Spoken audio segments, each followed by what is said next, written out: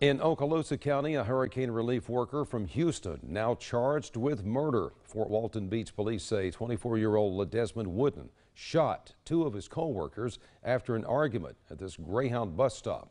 One of the victims died. Fort Walton Beach police say he was with Philip Lydia and Asia Hunter inside a company van at this Greyhound bus station, the group working in the area to help out with the hurricane relief in Panama City.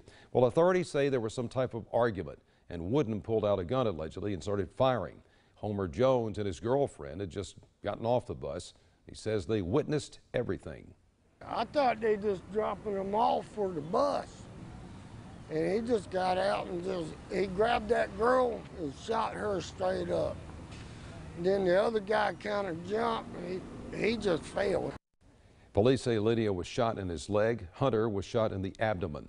Hunter died from her injuries. Police later tracked Wooden on the street and took him into custody. Authorities say the investigation continues. They can't release information on what the argument that led to the shooting was about.